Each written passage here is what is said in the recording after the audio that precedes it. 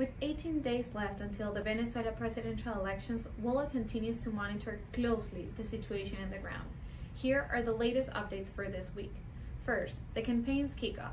On July 4th, the presidential campaign officially started, with people filling the streets of Caracas.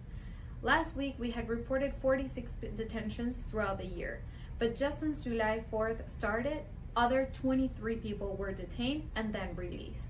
Another radio station was closed, and more persecution targeted supporters of opposition candidate Edmundo González Urrutia and opposition leader Maria Corina Machado.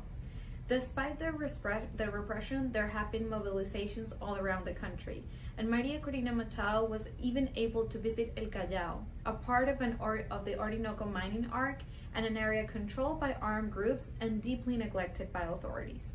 Second, an opportunity for change. With the official campaign kickoff, Edmundo González Urrutia published a video urging Venezuelans to take care of hope, acknowledging that change will not be easy. He spoke about the possibility of a transition where everyone is included, without political discrimination and without persecution.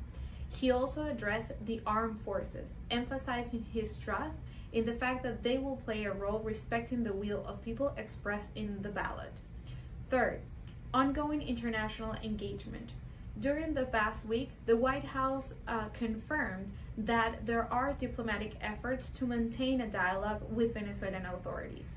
Additionally, Colombian Foreign Minister Luis Gilberto Murillo confirmed that Presidents Petro and Lula have presented a proposal to Nicolás Maduro concerning guarantees for whoever loses the elections. Although details about these diplomatic efforts and negotiations are not public, the international community's engagement and concern about a peaceful transition as we approach July 28 will be key. To learn more about our work and what is happening in Latin American politics in Washington, D.C., follow our social media and subscribe to our WOLA's website updates.